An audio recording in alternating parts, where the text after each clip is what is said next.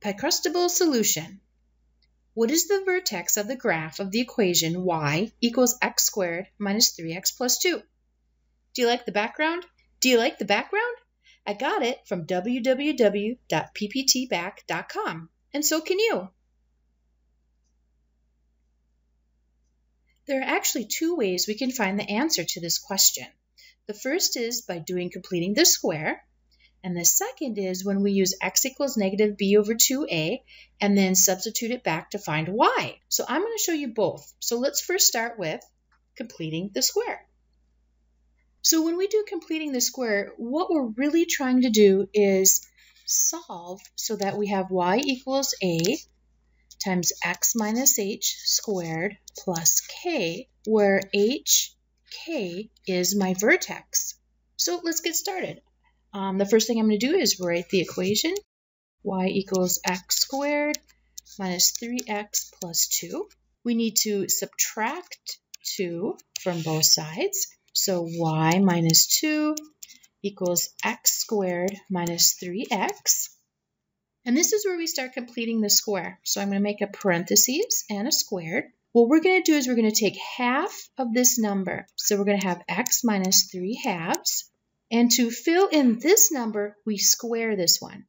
So what I'm doing is actually taking negative 3 halves squared, which is 9/4. So we're going to add 9/4 here. But if we add 9/4 here, we have to do it to the other side also.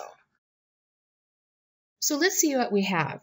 We'll have 9/4 minus 2 plus y equals x minus 3 halves squared. We'll need a common denominator here, which is 4. So we're going to have 9/4 minus 8 over 4 plus y equals x minus 3 halves squared. 9 minus 8 is 1, so we'll have 1/4 plus y equals x minus 3 halves squared. So we're almost to our equation, but we need to get y by itself. So I need to subtract 1/4 from both sides. And I'm going to write it up here. So we'll end up with y equals x minus 3 halves squared minus 1/4. So it turns out that our vertex is going to be 3 halves, a positive 3 halves because it's the opposite, and negative 1/4. Great. So let's look at the next way we can do it.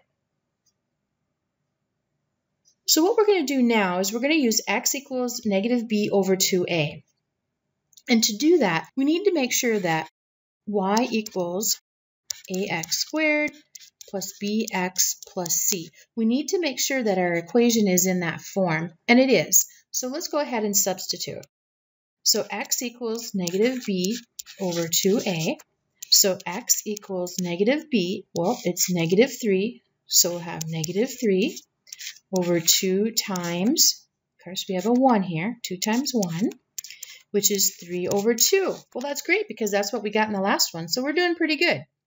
Now we need to find the y value. So let me write the equation again. Y equals x squared minus 3x plus 2. Now I'm going to substitute 3 halves in for all of my x's. So we'll have y equals 3 halves squared minus 3 times 3 halves plus 2.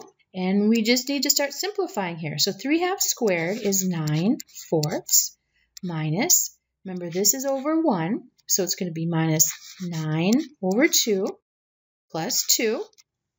We need a common denominator, and that's going to be our 4. So we don't have to do anything with this one, but we're going to have to multiply by 2. Okay, so it might minus 18 over 4. And now this one, we need to multiply by 4 over 4. So we're going to have 8 over 4. Let's keep going. We're almost done. 9 minus 8 is negative 9 over 4 plus 8 over 4. Negative 9 plus 8 is negative 1 over 4. And it turns out that that is my y value. So the vertex for this graph is 3 halves, negative 1/4. Thank you. And did you like how I solved this one? Check out my Fibber account from the link below, and I can solve one for you too.